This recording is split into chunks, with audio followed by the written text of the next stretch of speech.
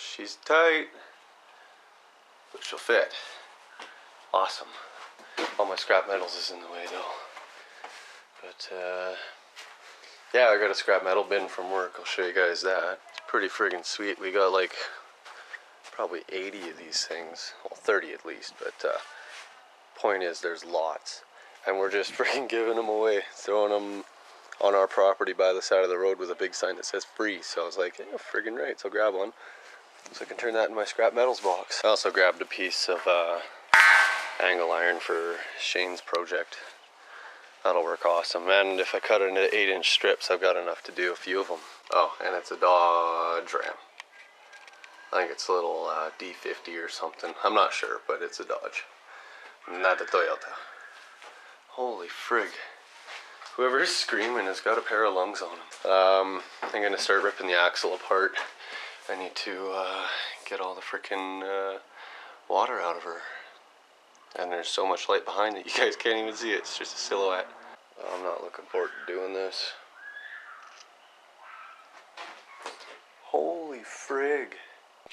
Well, I guess my inner seals are still good because there's no friggin' weepage coming out of either of the friggin' steering knuckles. But yeah, I got a busted bolt up top there. But I was looking. I've got two perfectly good steering knuckles right there. I just have to clean the other one up. But the only thing with that is I had to drill a couple of my ear tabs out a bit. Not a big deal. And something in my power steering exploded. And it's pretty ugly. Looks like there's coolant leaking too. That's awesome. Frick, that's coolant. I'm really concerned about my rad now.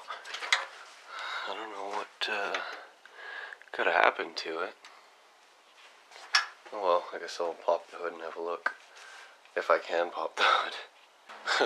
Well, that's as much as she'll go. I had to put her right in the center hole there. Because she ain't going up that high. But I have a peek. Hopefully this stupid fan didn't rub through. I'll grab a light. Well, I can't tell where she's bleeding the coolant from, but it's all down the side of the frame and everything. Which really sucks. And I'm kind of not feeling like doing this right now. So maybe, I don't know, maybe I'll do a little bit of cleaning up, get this stuff moved, and get my scrap metals box right in the corner. That'd be decent. And then I can get all that stuff out of the way, put it over to that side because it's got more of a side wall than that. Then, yeah, I think that's really discouraging about the freaking coolant. I'm just exhausted. Well, I decided I'm feeling okay enough to work on these a little bit. I'll just clean them up and stuff. I pulled everything apart. The bearings are toast, so I tossed them, but I'm gonna use the old wire brush and freaking clean her right up. Like, it's just covered in dirt and stuff. I think this axle is like half buried for a couple years anyways, but she should clean up pretty good. Kind of like the texture that metal gets when it's got a little bit of rust and you scrape it off. It looks pretty cool. It's the same kind of thing that I did with my in-cab winch controller. I used a piece of metal that was just rusted to frig. I just took her over to the bench grinder and basically used this on the bench grinder and friggin' clean the frig out of her. Yeah, I like that texture. It's kind of cool. So if these ones are in good shape, which I don't see why they wouldn't be, doesn't look like any of the holes are frickin' filled with broken bolt ends. No, it doesn't look like it.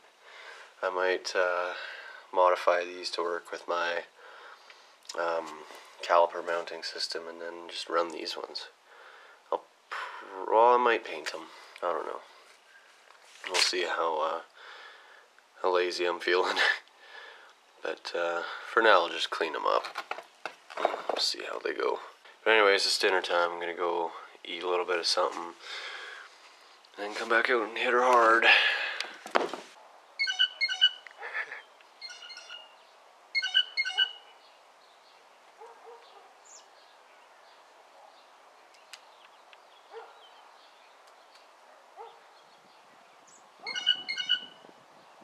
wildlife.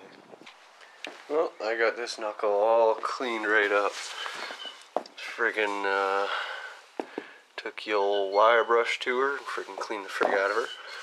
And then put her in the old parts washer and cleaned out the inside. It actually looks really good. I removed that fitting there, and what I'm probably gonna do is install kind of like a brass plug, except I'm gonna drill and tap it for a grease nipple. That way I can pump this just full of grease. So what I'm doing here is removing the frickin' studs. What I gotta do is you gotta run one nut on and then another nut, and then you tighten them against each other, and then you use the back one to loosen her off. And it works pretty good. Never had issues with this method before. Except I gotta kind of use both hands. So I'll get all these studs out. These ones will be a little bit more difficult, but I'll get them all out and we'll see how much new studs cost.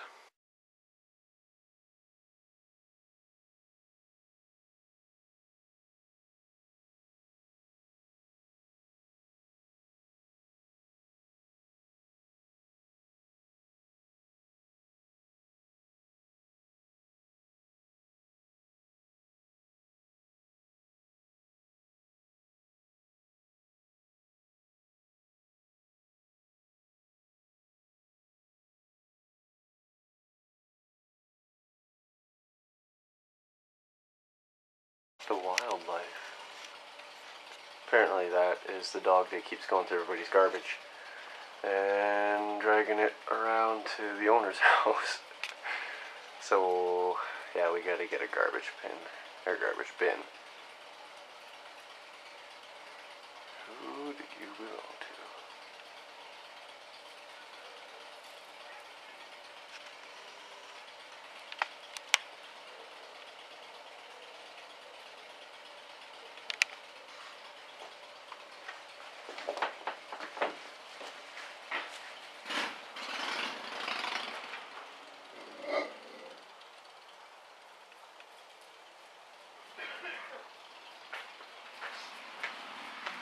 And that's that. Alright, well I tried using a tap and die kit to thread these again, but it's not working. So, handy dandy pipe wrench on her. For some reason this one came unadjusted. Just friggin' get her on there and you can torque them off, but well, if you gotta resort to this, that means your friggin' studs are dead anyways and you need new ones. So, looks like I'm gonna have to order some if I plan on using these knuckles. And if I do plan on using these knuckles, what I'm gonna do is I'll do the 5th stud mod. You gotta drill it, you can kind of see a seam there. You gotta drill a hole and then weld a piece of angle iron or something to your high steer arm on both knuckles, and then you drill a hole through the angle iron and you run a bolt with a nut in the back. And one guy, I forget who, but they're selling that as a kit. It's incredibly easy to make your own. I think he's selling it for like 10 or 15, maybe 20 bucks a kit. And you can do both knuckles with the kit. But all it is a piece of angle iron with a hole in it and a bolt with a nut. It's freaking easy. Hell, I could make that kit.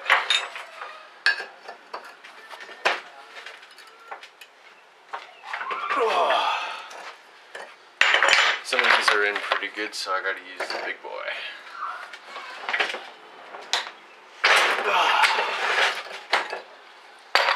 Once you break them loose, though, they'll come easy.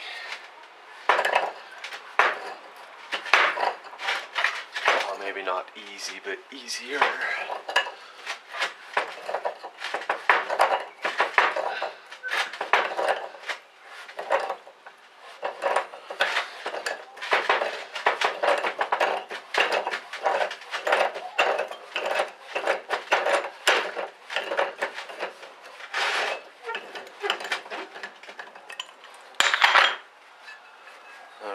These studs are garbage. Alright, with these studs I've determined that they're M14 size. This side is an M14 by 1, and this side is M14 by 125.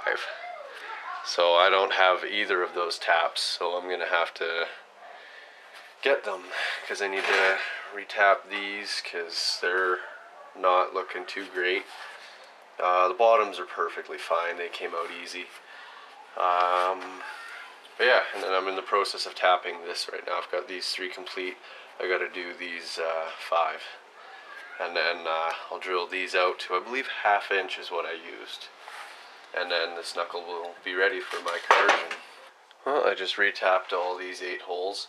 They were full of crap and stuff, so tap size you're gonna want to use is a, let's see if it'll focus, 10mm by 125. And that's what these bolts are, so yeah. Probably going to be setting this one up for the big brake front mod, so, and I'll use it as a kind of a prototype to get that 5th knuckle stud in before. Just covered in crap and pretty gross inside. All the friggin' bolt holes, I wouldn't try threading anything into those. Just frickin' strip the threads and wreck everything. And then after, friggin' rates, it's way nicer.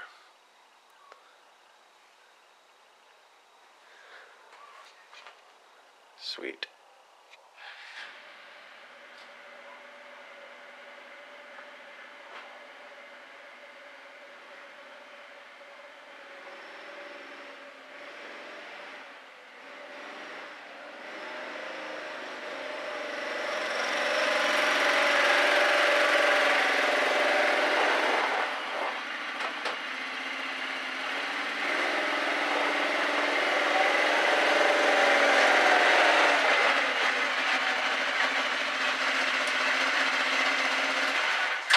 Well, that's all for me tonight. Yeah, tomorrow I gotta rebuild that solid axle. And yeah, I think I'm going to pick and pull to grab a 22 RE power steering pump, because I've tapped those out, not tapped them, but I've drilled out the restrictor valve in those and never ever blown one up, but blown up a couple of these ones, so I'll go grab the pump. I gotta check out those FJ60 axles, and then I have to pick up some light switches. So, yeah, I guess thanks for watching, and until tomorrow, take care, guys.